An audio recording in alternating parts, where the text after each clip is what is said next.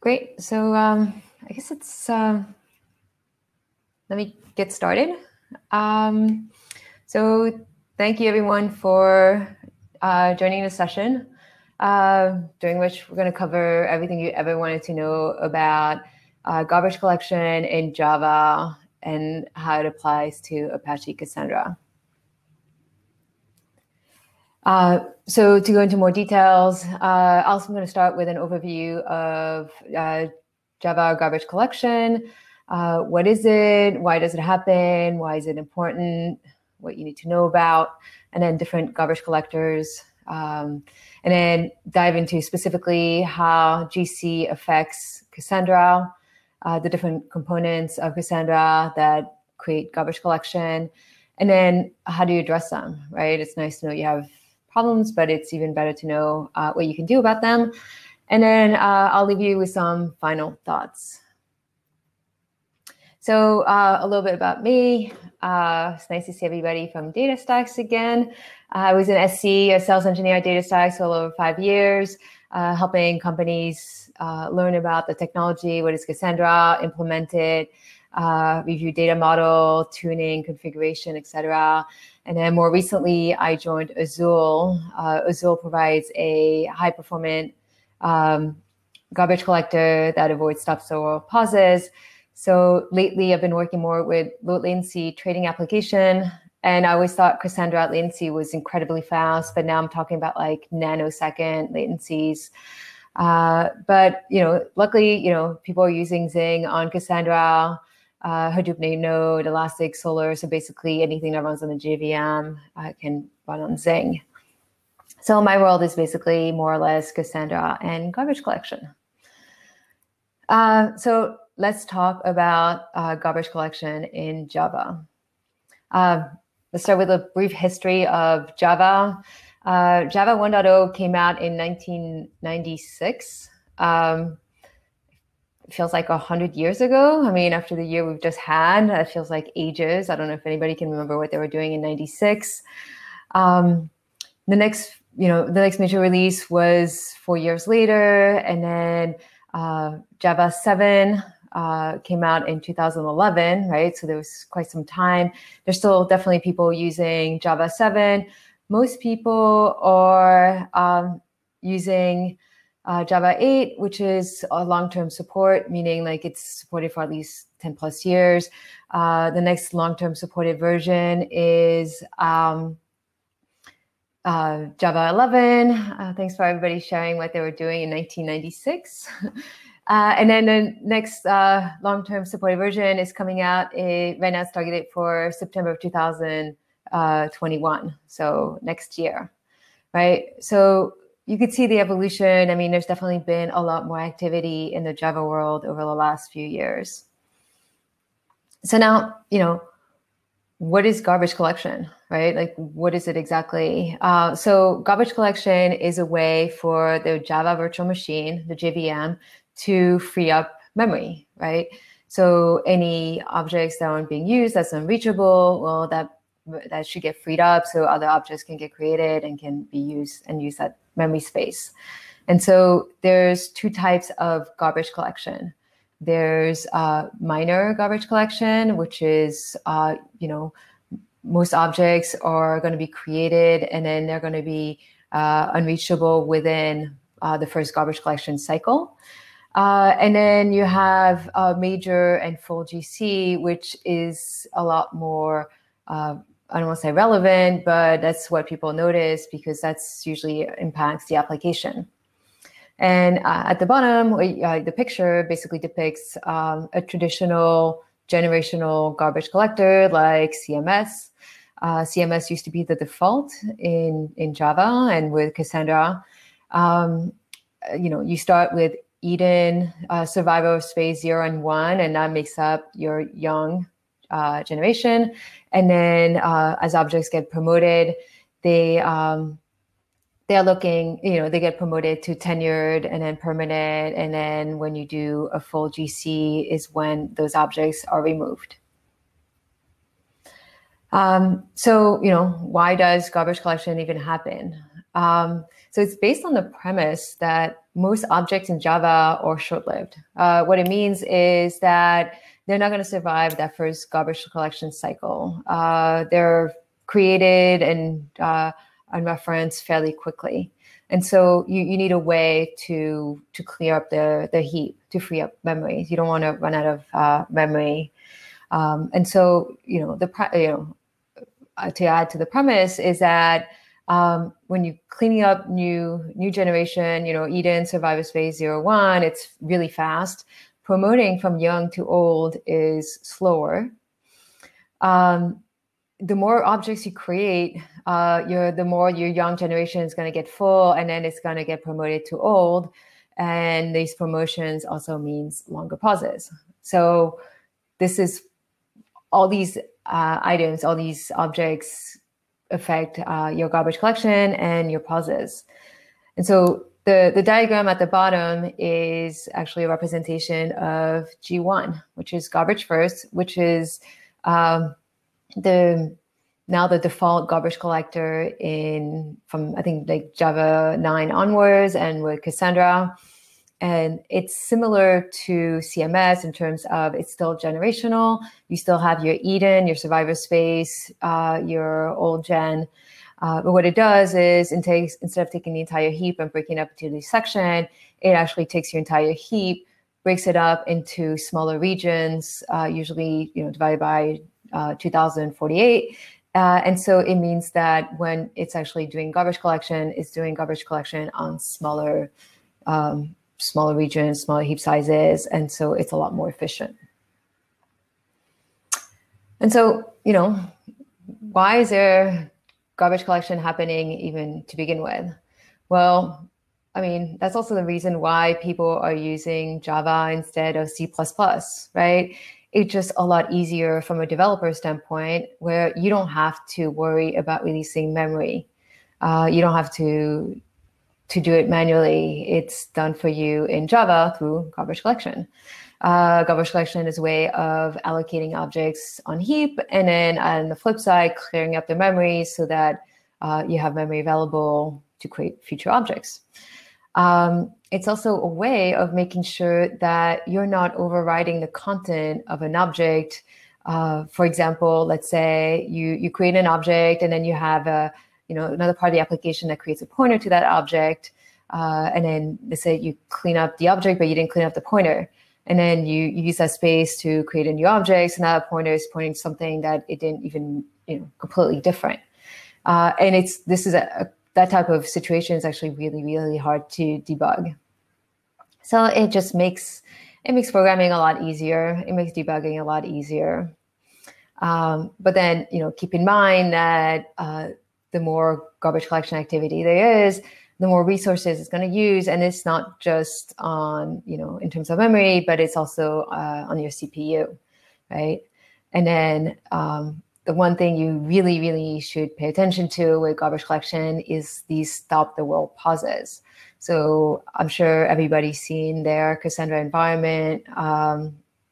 Sometimes the stability and the smoothness isn't there. For example, imagine so when you do a stop the world pause, it actually stops the application for running.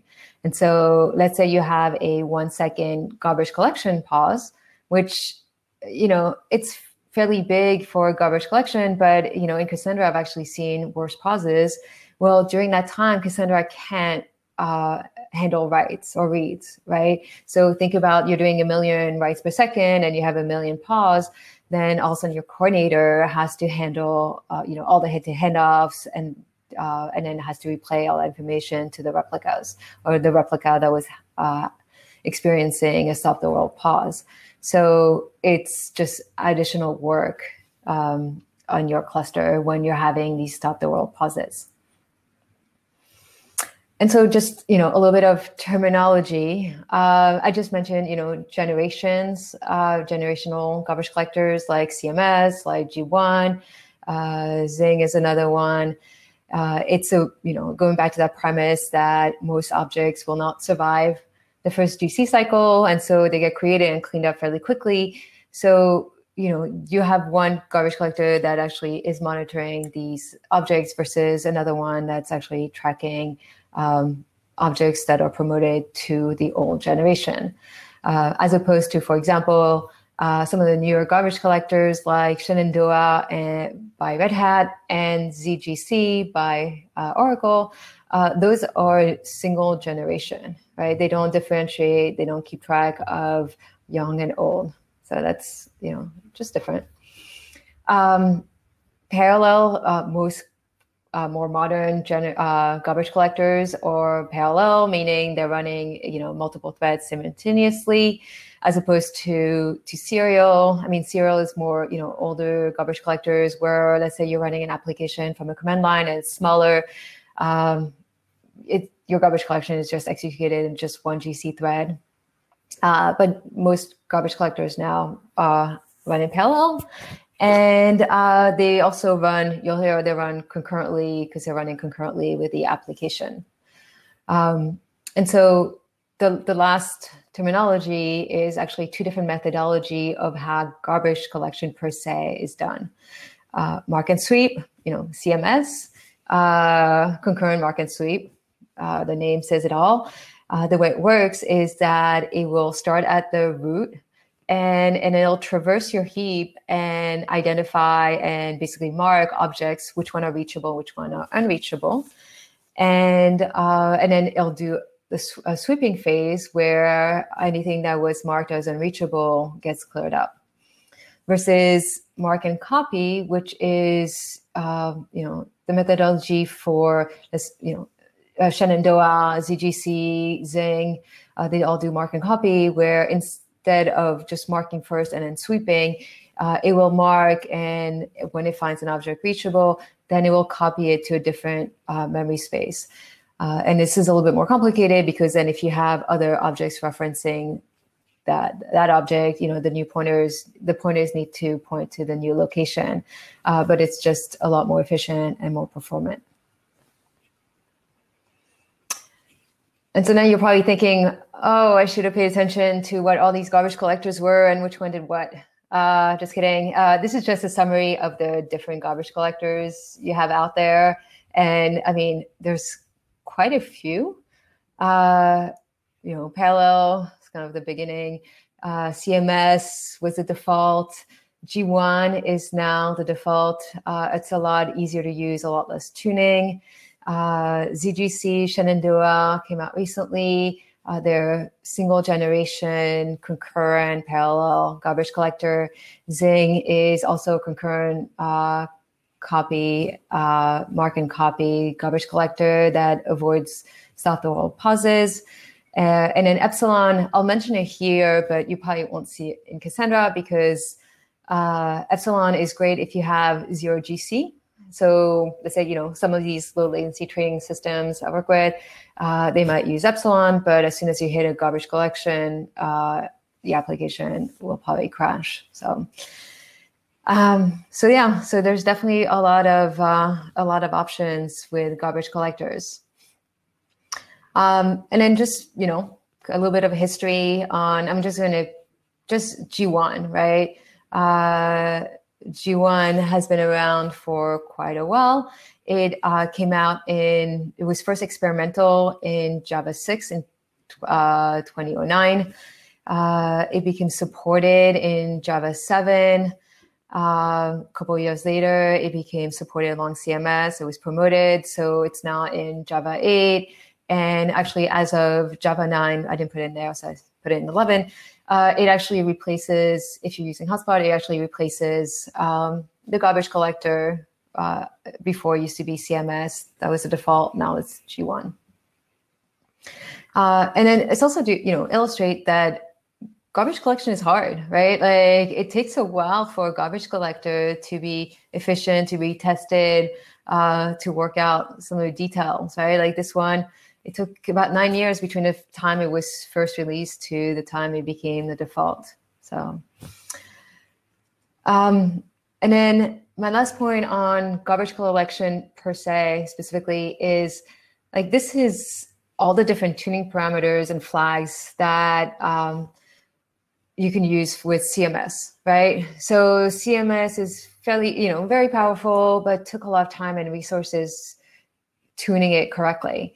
G1, it takes a lot fewer flags. You still want to set your max heap, maybe your minimum heap size, the number of max pause time, and concurrent compactors. But as new garbage collectors come out, they've tend to also try to move towards like ease of use in terms of tuning. For example, like C4 is a garbage collector in Zing, and you only really need to set the XMX, the max heap size, and that's it. So, kind of the same way Cassandra has been trying to ease of use in terms of, using and operating and developing on Cassandra. Same thing with garbage collectors. And then my last point is don't just switch your garbage collector and not change your flags, because especially if you're changing to something like Shenandoah, ZGC, single generation, tune it correctly, right? Don't just change it. Take a look at your flags. So now, let's talk about garbage collection for Apache Cassandra specifically. So the first topic I'm going to address is compaction. Quick recap, compaction, let me go through, the write path. When Cassandra writes data, it will write to a on-disk journal entry called the commit log, as well as an in-memory data structure called the mem table. This way, if you're rebooting your server, everything that's in memory gets wiped out, but then you can replay all your entry from the commit log and you don't lose any data, which is kind of nice when you have a database. As you write more and more data, your commit log, your mem tables get full, and then the mem tables get flushed onto disk into SS tables. And then, the more you do this, the more you're going to have SS tables, and then compaction takes all these SS tables, combine them into one. So compaction is great in terms of disk space, right? Also, it's a very efficient way of clear up all these SS tables residing on disk, and then combining your records that you might have updated over time into just the, based on the one primary key. The thing is, compaction actually creates a lot of very, short-lived objects. And so, the more short-lived objects you have, they get promoted and they create garbage collection. So a lot of times when you see a lot of compactions happening, you'll probably also notice that your cluster, your nodes are also going through they might be going through a lot of GC pauses. The next topic is tombstones. So can't get away from the write path. Like I mentioned, commit log, mem table to write a record. When you're deleting data in Cassandra, it doesn't go through your terabytes of data found in the record and then deletes it. It actually, inserts a new record. It will insert the primary key, puts a flag called a tombstone. And so when you're reading data, it will know that that record is marked for deletion, will include it into your result set, as well as when you're running compaction, it'll compact the data, but the data isn't actually deleted right when compaction happens. It will wait until GC grace seconds is over, so you don't have phantom records coming back in case replicas were offline or out of sync, right? And so the thing is, if you're writing a lot of tombstones and you're retrieving large result sets, the thing is that the tombstones are actually kept in memories, because the coordinator needs to know which records are marked for deletion, especially if you're pulling from multiple replicas, as you should be with a consistency level of local quorum, hopefully. And so it means that, on your queries, the coordinator can't leverage paging.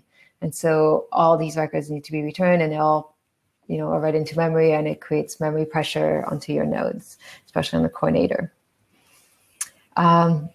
The next, so I just mentioned compaction, tombstones, now mem table. So I know I mentioned mem table already, because you can't talk about the write path or even the read path without mem table, but they're in-memory data structure.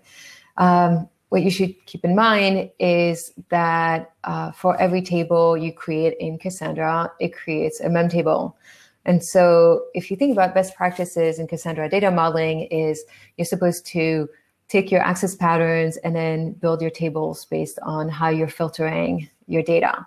So if you're doing, let's say you have a table for account information and you want to, filter by email or by phone number or by account number, right? There's multiple ways of pulling information.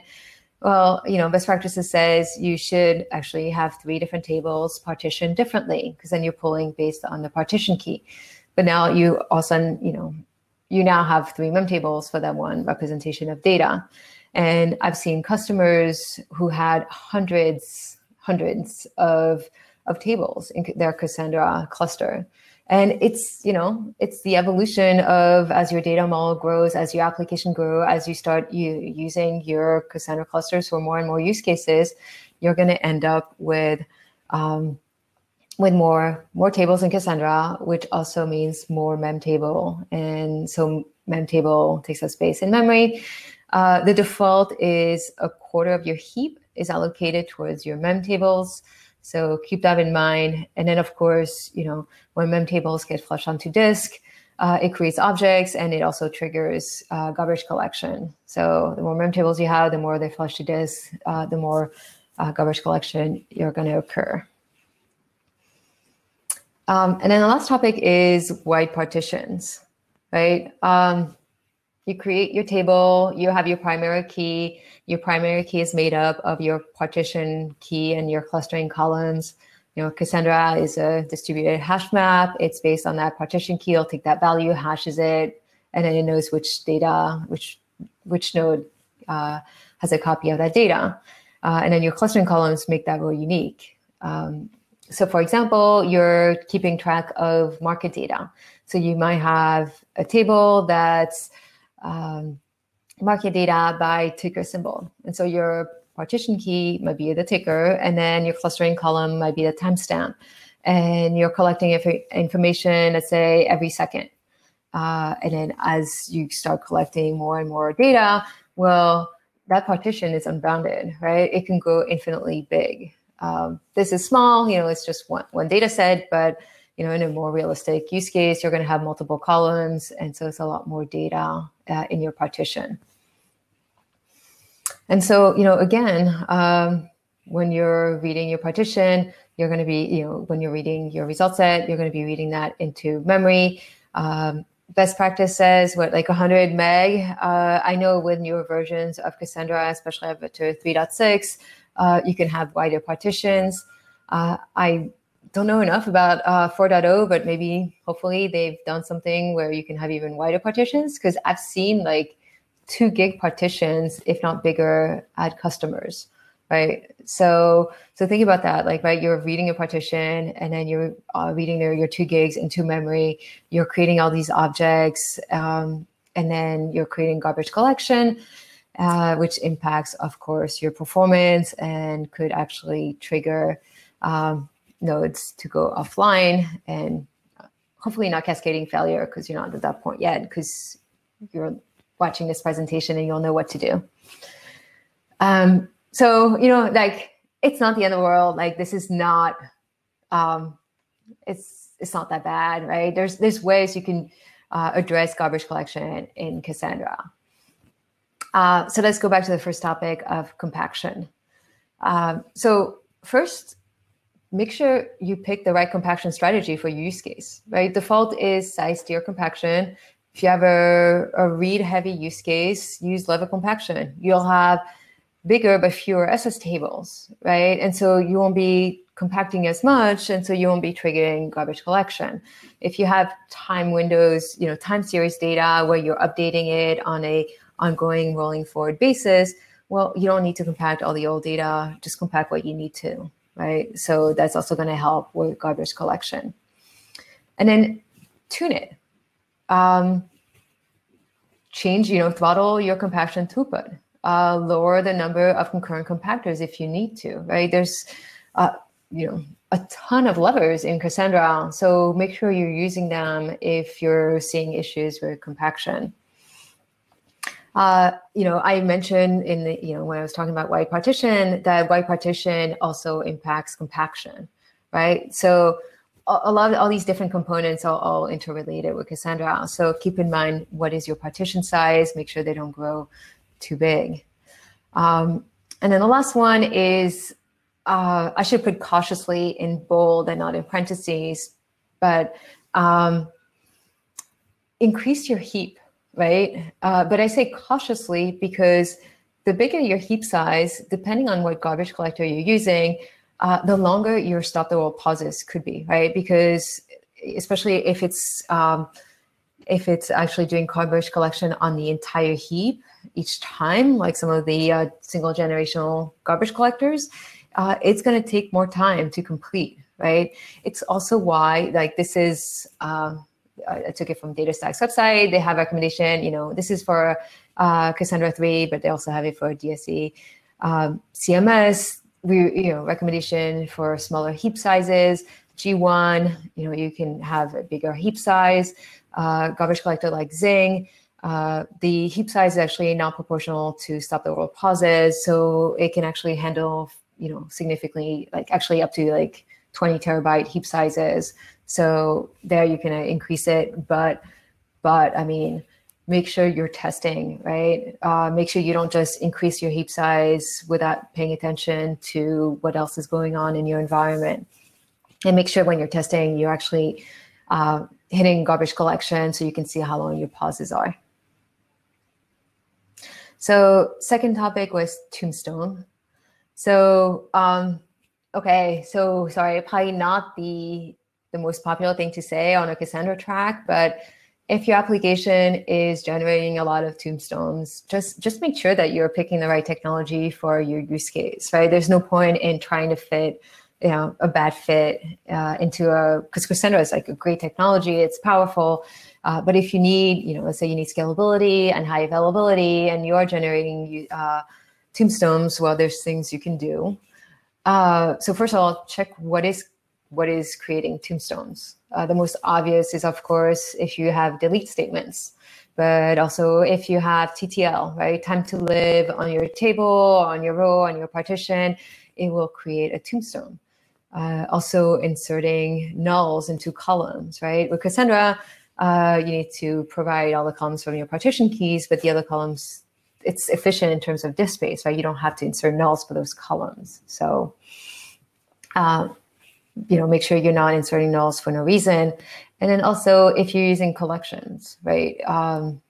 If you're inserting or updating part of a collection, you could actually be creating a tombstone as well. So just keep in mind. And then, take a look at your queries. Technically, I mean, best practice, you should be hitting a partition. But I've seen a lot of customers, people using, let's say, like a range query, like an in, right? Like a select columns from keyspace.table where your partition key is in, and then list a whole bunch of columns, right? Or allow filtering. Allow filtering is there to basically remind you that this is probably a bad idea at scale. It probably work on your computer, but not with in a production environment. So just review your queries. And then mem tables. And I just want to highlight that, some of these recommendations are, tuning your garbage collector, increasing your heap, but a lot of them are actually, not even related to garbage collection per se, but actually what creates garbage collection, right? So it's not just the garbage collector. So mem table, right? You can tune your mem table. You don't have to use the default 1/4 heap space for your mem table. If you using a garbage collector where you can have a larger heap, then give more heap size space to your mem table, and it will let you have more Cassandra table. It's maybe more of a band-aid than the best approach, but there's real life too, right? You can specify some of your tables to be off heap. For example, if you're storing blobs, large text fields, probably not what you really want to do in Cassandra. You probably want to store that somewhere else and then have it pointed to it.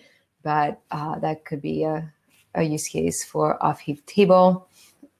And And then, maybe separate your cluster, right? I've seen that where as your cluster grows and you start adding more and more tables, you'll see that not only you don't need all these tables to be part of the same cluster, but there are different workloads. Maybe some of them are, heavy early morning data loads versus hourly audit query jobs, right? And so all of a sudden your audit job is going to fail because it's in the middle of that heavy, unusually heavy morning load.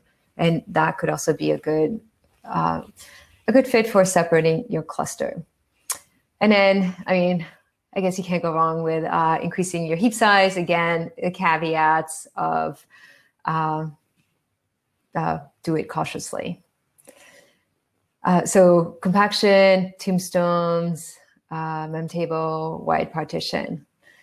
So I know it's easy for anybody to just tell you, hey, take a look at your data model. You might want to create a different table, have a smaller partition. Realistically, I know you have terabytes of data, you have application production, the amount of regression testing it's going to take. It's not as simple as just saying, hey, change your partition key. But, unfortunately, if you have a really wide partition, maybe the partition was correct in the beginning, right? And then your use case evolved. Let's say you had a huge client. Let's say Amazon decides to be one of your client, and next thing you know, it blows through your partition, right? So review your partition and your data model.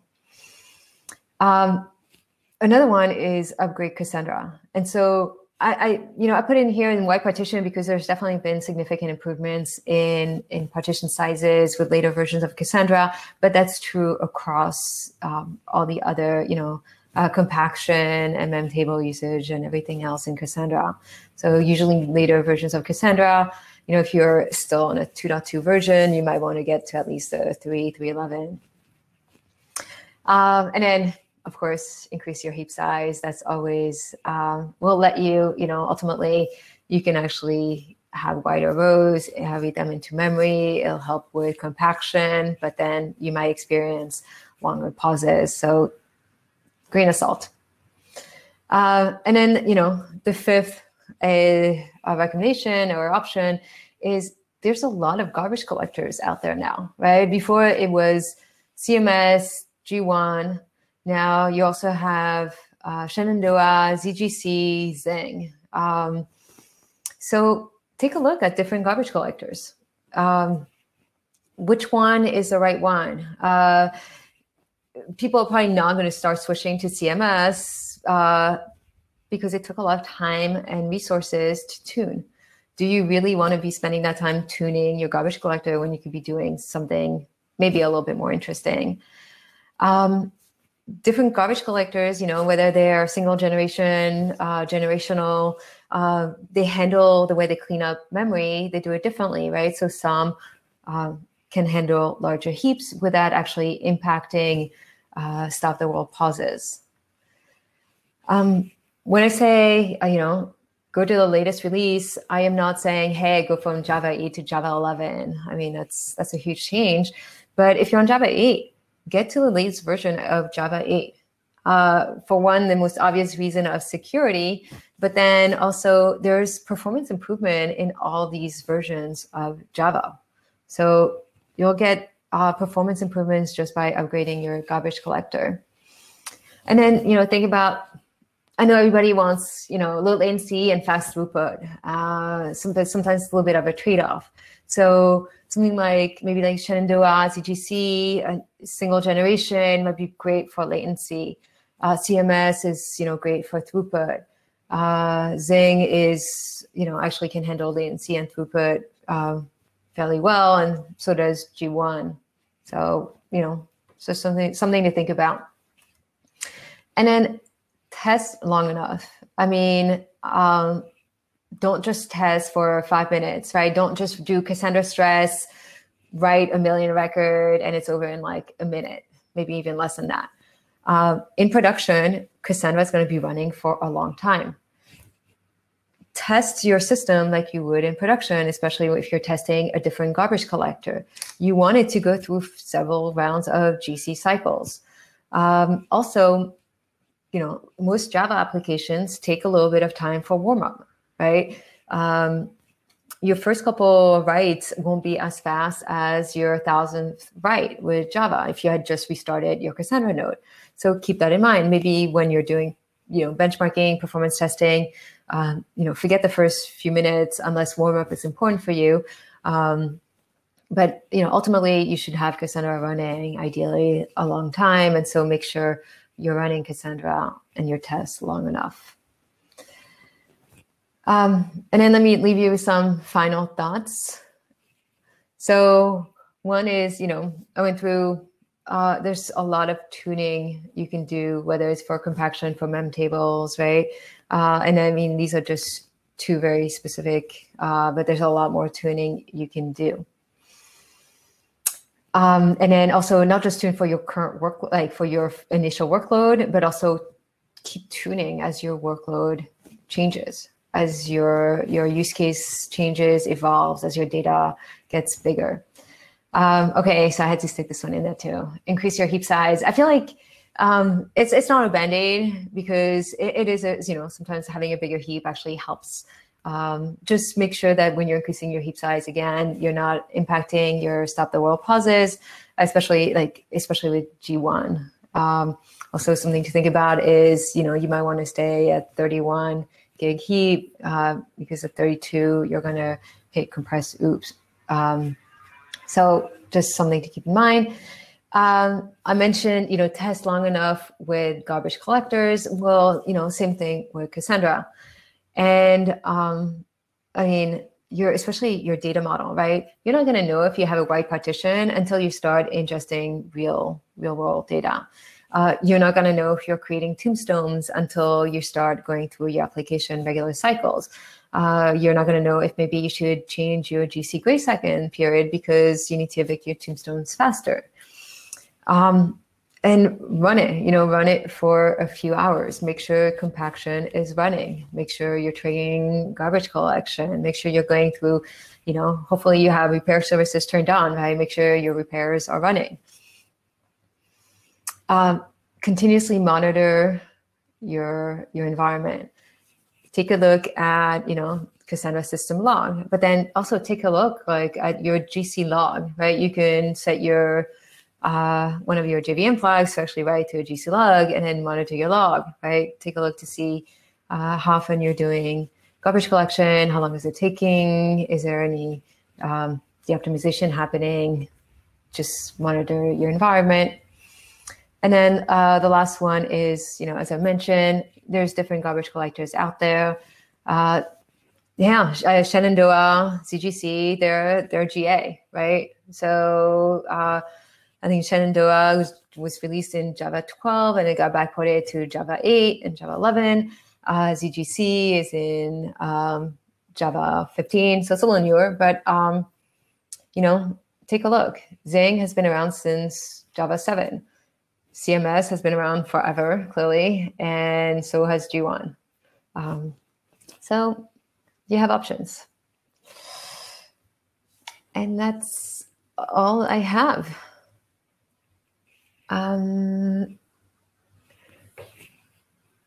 Let me see what other questions. Which garbage collector is suitable for particular workloads? So